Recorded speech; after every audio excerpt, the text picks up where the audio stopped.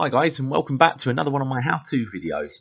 Today I'm going to be showing you how to access the engineering menu on the NTG 2.5 version of Command. Now the 2.5 version appeared around 2006 on the 211 E-Class and 219 CLS models, as well as a few other Mercedes around this time period. If you have the older NTG 1 command, please see my video showing you how to access the same menu on that. So the easiest way to spot if you have the 2.5 version is to look for the SD card located at the top of the unit above the CD drive.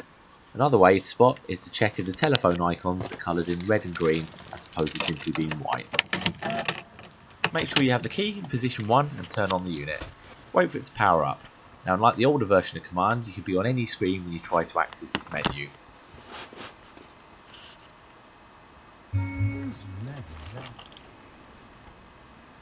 Okay, so hold down the following buttons at the same time: Encall, Star, and the number 6.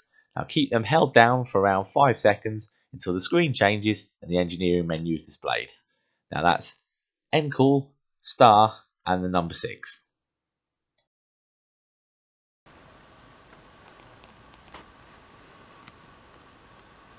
And as I previously mentioned, the great thing about this version of Command is that you can activate this menu on any screen you may currently be on.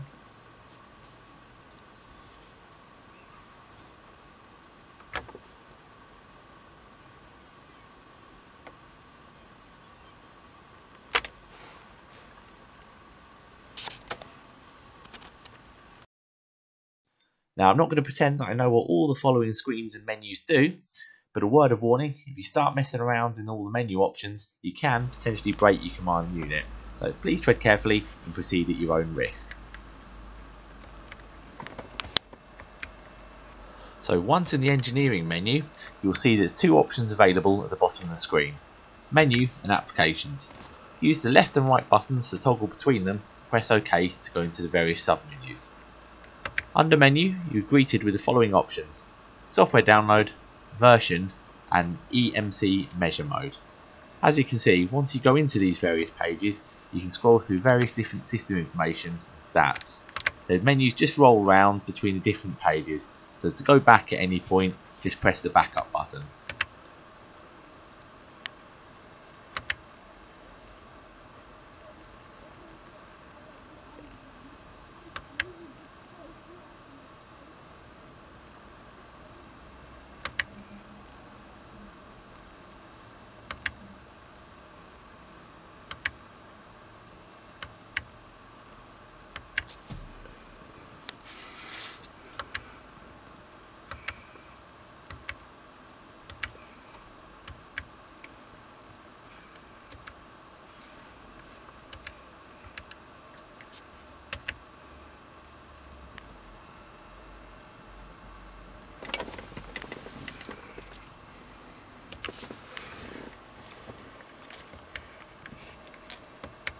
Now moving over to the application menu, again you get a series of options.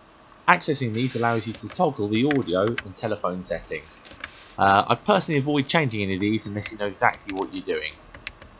Then if you move on to the system menu, you might find this fairly useful if you're diagnosing any battery issues, as it displays the live reading of the voltage coming from the car.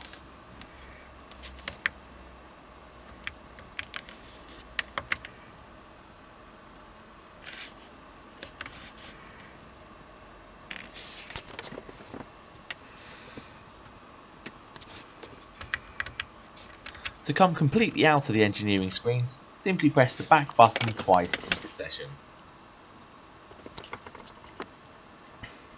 And that brings us to the end of this video. If you enjoyed this, please give it a thumbs up and make sure you click on that subscribe button. Also, make sure you click on the bell icon to receive notifications so you don't miss any of my future content. Until next time, thanks a lot for watching. Cheers.